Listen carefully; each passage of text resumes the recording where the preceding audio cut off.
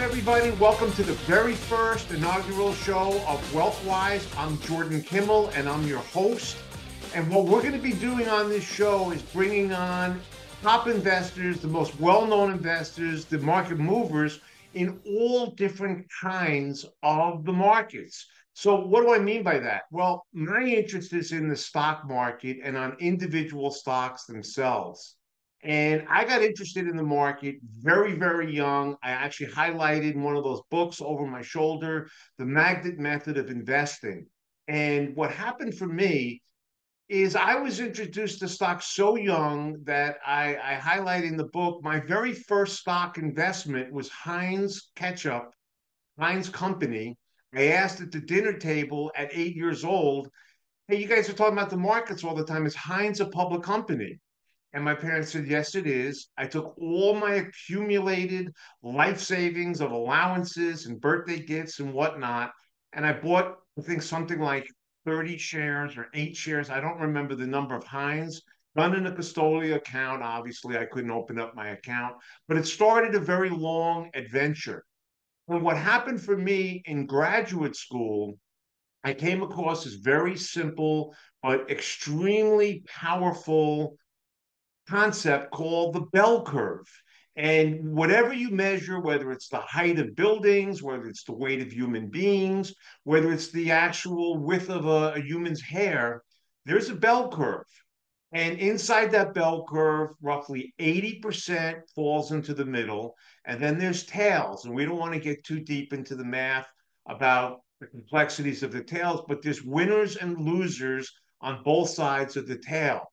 My question was, as I got a little older and I was studying the markets, why would anybody invest in the market when you can actually figure out which are the better companies and only invest in the better companies? As I got a little more experience, we also like to short the other tail, the weak tail.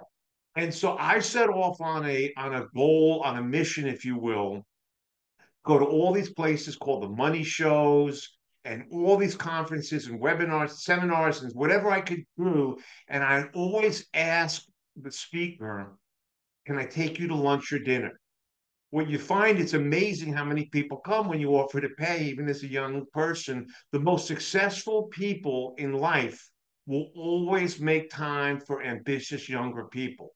So when I got to those lunches and dinners, I'd ask two questions. What makes you special? What makes you different? What do you look at? And what two books would you read? And that set me on a journey. And then I'd read the bibliography behind that. And lo and behold, hundreds of investment books. I try to meet every top investor of this era. And what I basically did is I created a model. I looked at what the value people were investing in, and they have their own criteria, whether it's price to sales, price to book. I looked at what the growth people were investing in, whether it was growth of revenue, growth of margins, growth of uh, cash flow. And I looked at what the value people look for.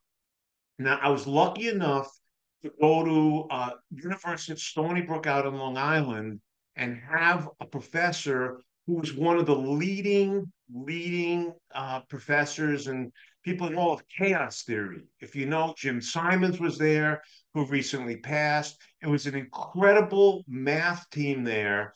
And turns out the director or the founder, the co-founder of the business school said to me, let's look at what you're doing. This is well after I graduated. He actually wrote the macro of what's called magnet, and it's a blend of value, growth, and momentum. And from there, we actually got licensed by one of the largest institutions in the country. And I've set off continuing to try to figure out what makes a great company. Now, what I think makes a great company is what I do. Other people, there's all kinds of ways to approach this market, whether it's long shorting bonds, whether it's dividend growth investing, whether it's sector rotation. So there's a lot of different ways. And the goal of WealthWise is to bring on the leading experts in this generation, let them share what they do as opposed to what I just do. And I think that the message is, I know what I do. This is a matter of sharing. It's a matter of really highlighting for other people, whether it's beginning investors or deep level investors who've been investing for 20, 30, 40 years, like myself. Now, one thing I also want to share is that after I had developed Magnet and it was running for many years successfully, it was a financial crisis. We all remember the '07 to '09, and what happened then was there was a bear market that was a breakdown, what I believe was a breakdown in trust. It wasn't like the dot-com era of excessive valuations where even great companies were trading at nutty valuations and dumb companies have been brought to the market. That was the dot-com era.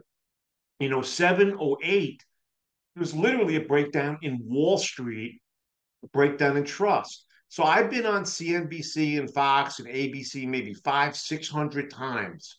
One time after another in '07, '08, big companies would come out on Friday evening and say, we're well capitalized, there's nothing to worry about. Over the weekend would take $5 billion of dilutive capital and the stocks would crash. Well, I said to myself, how can we actually measure if it's a breakdown in trust? Is there any way to literally measure trust?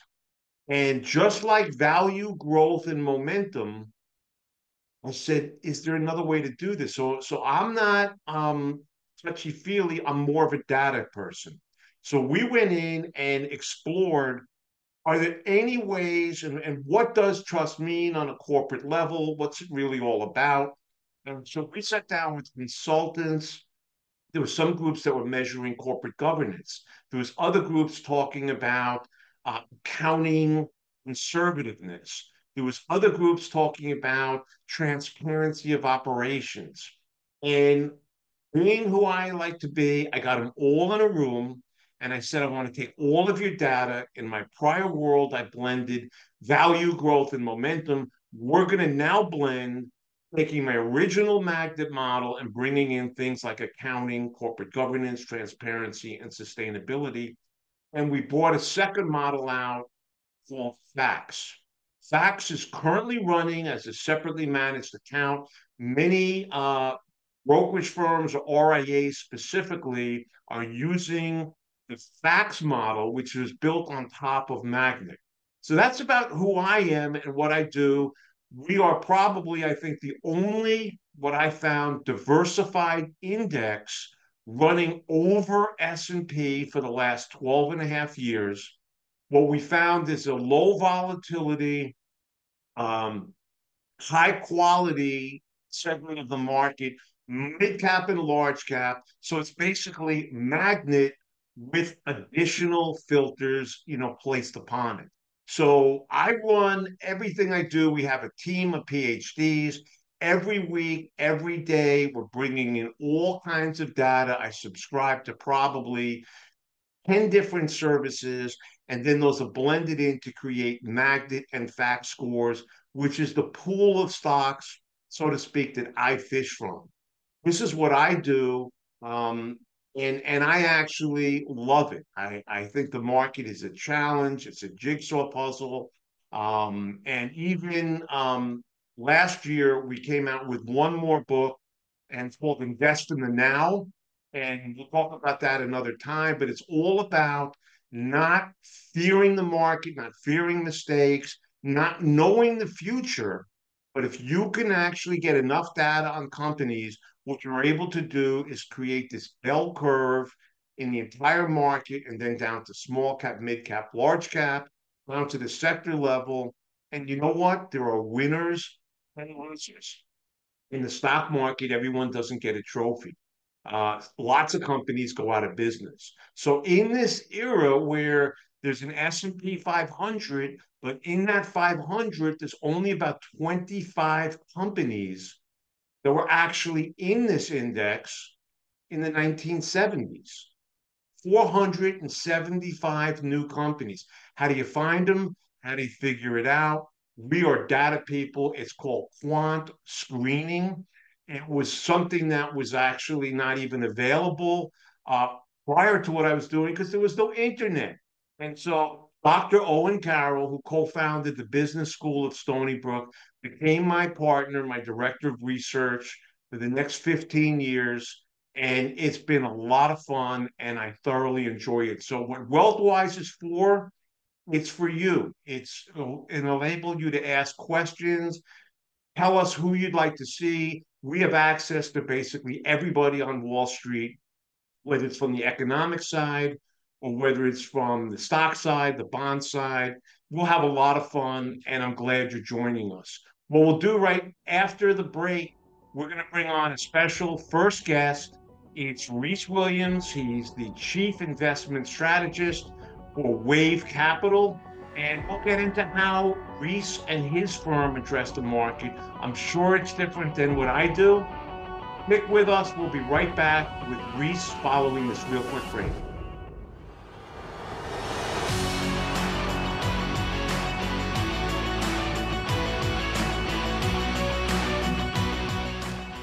Watch 13 WHAM News anywhere on any device with Stir. Download the Stir app and choose Rochester. You get local news and more than 20 other TV channels. And the best part? It's free. Go to your app store and download Stir today.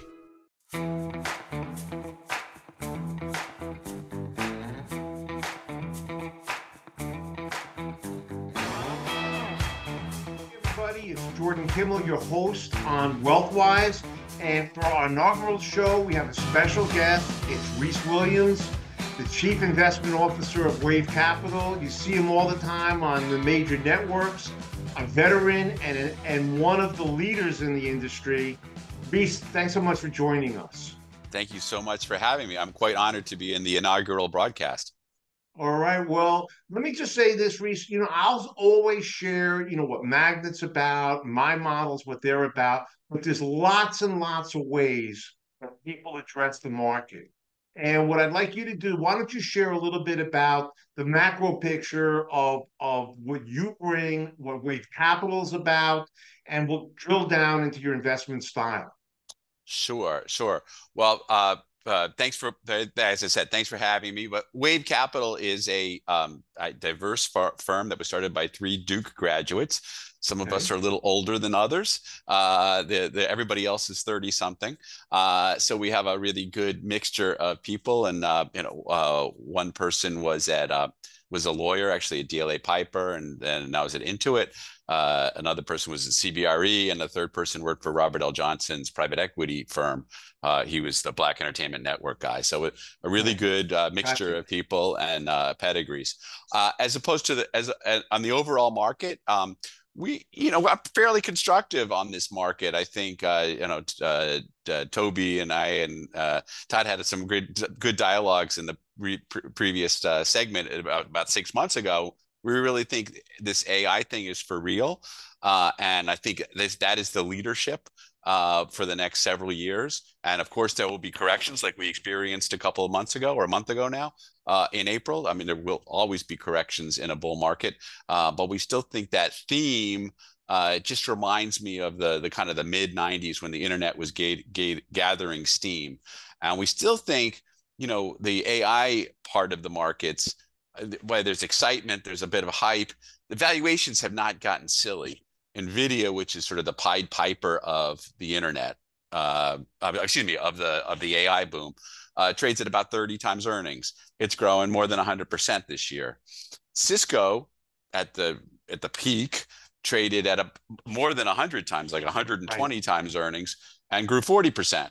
And guess what? Cisco had lower gross margins. They had a much worse customer list, meaning Cisco's customers were dependent on the capital markets, and when the capital markets shut down, all the .com money dried up, and they couldn't buy networking equipment. So it just feels like at 30 times earnings, the leading stock is not saying this is a mania, this is a bubble, this is we're still well grounded at this point. So we like that area.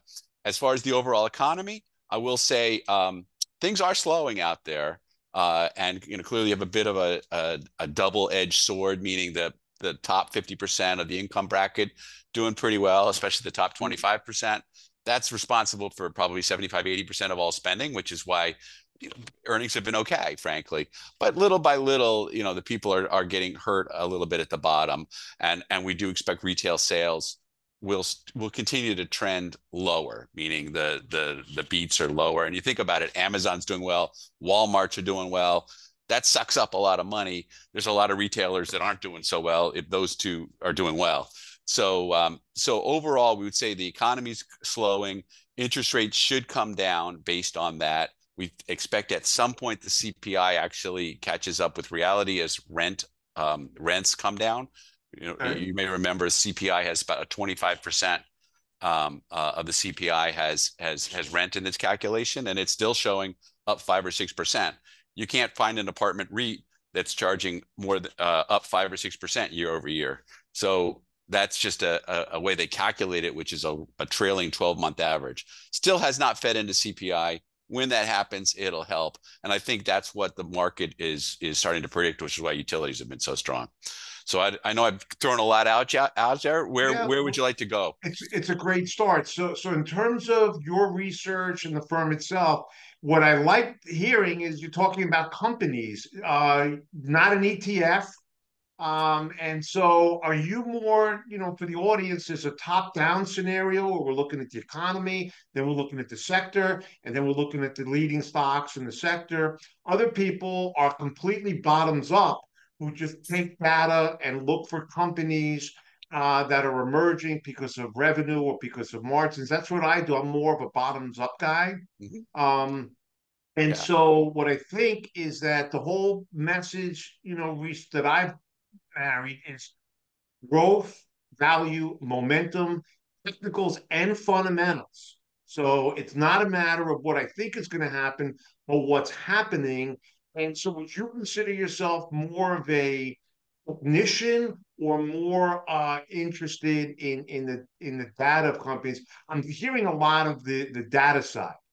Yeah, I would say we're a bit of a hybrid, meaning we're probably more bottoms up than top down, but we do think there's some top down. We do think a little bit about the top down, because if you get the top down spectacularly wrong, you're probably not going to get the bottoms up right.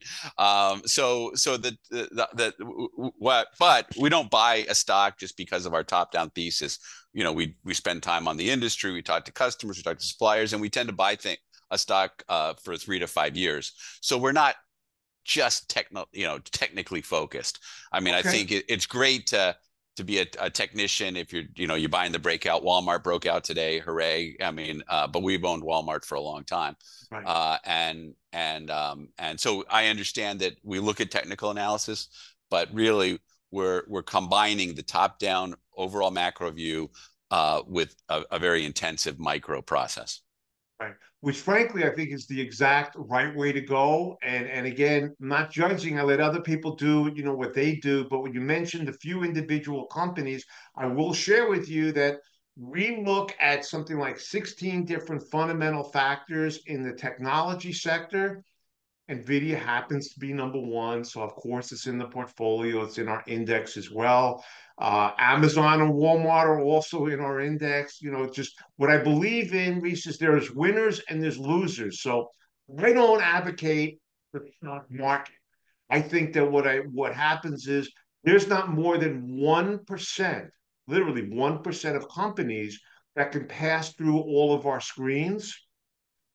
And if they don't have enough revenue growth, or their margins too small, or their debt's too large, there's all kinds of ways they get screened. You mentioned some of the winners, but what we know is in retailers, lots of retailers are going out of business.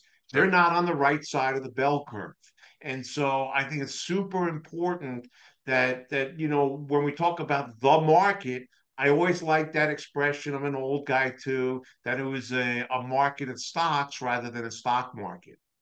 Well, bless you. I mean, I think you're onto something.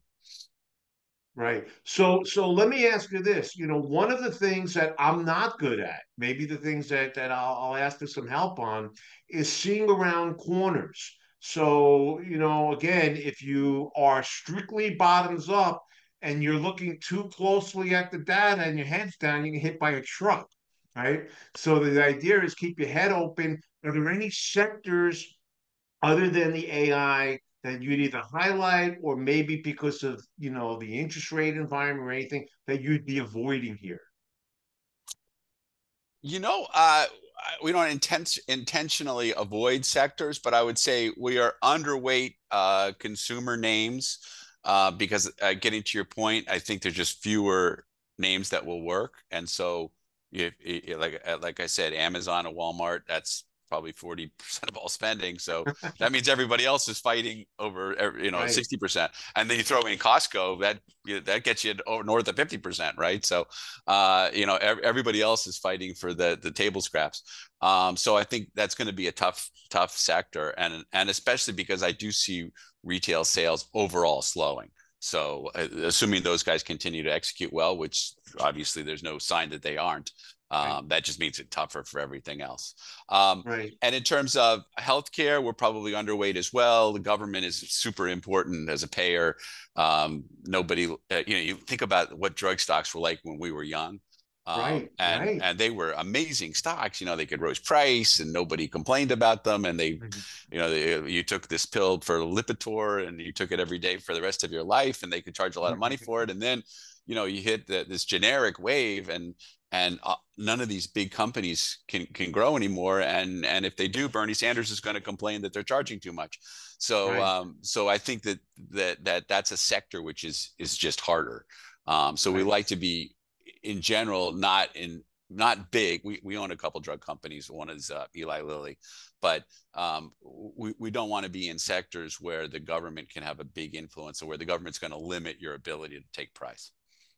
Right. Well, look, I think the event risk of the big pharma and these healthcare providers, you wake up in the morning, they're gapped down, and whether the administration does anything in the end, the jawboning and the threat of that is important, to consider. So, the other thing you were mentioning about the retail side, you know, I always said I love the stock market, rather than taking the big investment and opening up a store, a retail store. Could you imagine, Rhys, fighting against the Walmarts, fighting against Amazon right now? If you had a hardware store and then Home Depot, showed up, I'd say to people, sell your business in a lot of cases and find the right stocks to buy, and you'll find out how much spare time you have. And it's just a fiercely competitive world we live in. And this brings me, to the next subject is, there are people that say, I'm a long-term investor in so and so and so and so. And then I bring out Bethlehem Steel. 90% of people who have money in the stock market in the last 20 years has never heard of a company called Woolworths. Um, they were the largest retailer in the country. People don't even know that name. They, Yeah. they draw blank on what it is. So the idea that I believe in is that new winners emerge, just like sports. Sports have never been bigger, but it's not the same players that were playing from the 50s, 60s, 70s, 80s. There's always new players that come on, whether it was Ulta in the retail Sure. area, whether, names that, show up. So I want to ask, some people will actually average down in companies. We don't do that. We believe that most companies will die. And we're looking for really the healthiest names in the market. And that's a big paradox, this idea that the trend is your friend until the end.